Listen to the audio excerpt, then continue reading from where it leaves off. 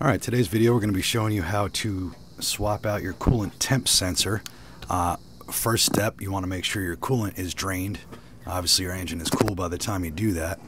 But if your coolant's not drained and you take this off, you're going to have a mess on your hands. A bunch of coolant's going to start leaking out.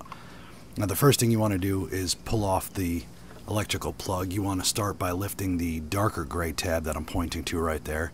Pull up on that and pull back. You don't want to touch the lighter gray tab because that'll loosen and remove the wires. Then you'll be in a world of trouble. So the part number, if you're buying from GM, is going to be 12608814. It actually covers about 750 different vehicles, starting with the 1998 Pontiac Le Mans, if you still have one of those sitting around, good for you. The 98 Corvette Indy Pace Car. I'd imagine there's still several of those in very good condition around. I just saw one the other day. And right up to the 2021 Camaro. So basically, if you have a GM vehicle, this is probably the right part number. If you have a 2005 Sierra B-VIN, it's definitely the right part number. So we're going to use our 3/4 inch deep well socket. A lot of times when there's not a lot of room, I'll put the socket on first and then put the wrench on. In this case, that actually didn't work out for me, so I ended up taking that all back out and putting the socket and the wrench together like a normal person and then going about it like that, which works just fine.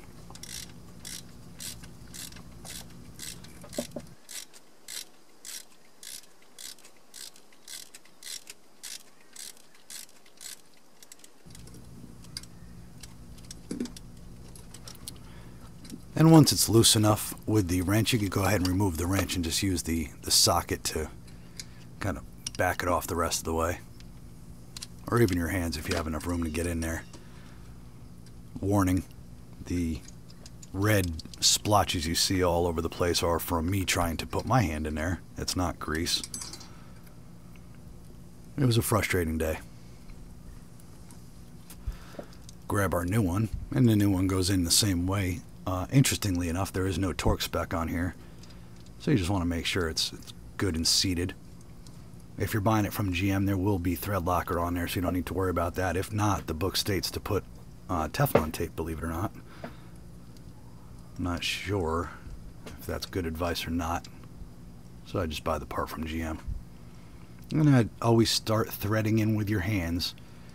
You definitely don't want to use power tools, and even just a regular wrench at this point, there's going to be too much leverage. You won't know if you're skipping a thread and destroying the threads. Good luck getting a tap and die set in there without pulling the engine. So now that's on there satisfactorily. Go ahead and put my socket and wrench back in there, wiggling in. And you see I'm coming from in behind the alternator battery connector. That was the best route that I found. If you know a better one, leave that down in the comments. I'm sure I'll be doing this again in another 5 years or so. And that's the neat thing about this one. It's pretty easy and you don't have to do it all that often. And it does leave you with a neat feeling of satisfaction when it's all over with. And you're going to be cranking for a little while because there's not a lot of room to actually engage the ratchet. So a couple teeth per time. Click, click, click, click.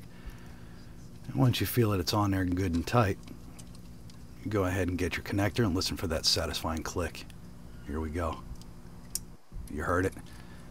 Now all we have to do is put the tools away, put the coolant back in, set the cooling system back the way it should be, and go rip some donuts. If you have any questions, concerns, or jokes, leave those down in the comments for me. I appreciate you watching. I'll see you in the next video. Brought to you by Caln.net.